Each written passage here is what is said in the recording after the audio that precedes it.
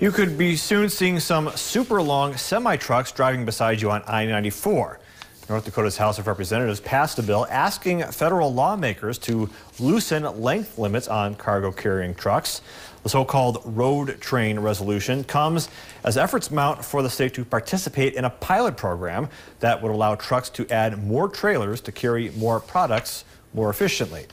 Opponents who spoke on the House floor expressed concern over driver safety and the damage that these heavy trucks could do to roads. Driving down, even on the interstate, trying to pass some of these long trucks that we allow already, it gets pretty hard to see what you're doing. And now this could allow those road trains, which could be twice as long as the ones we're having already.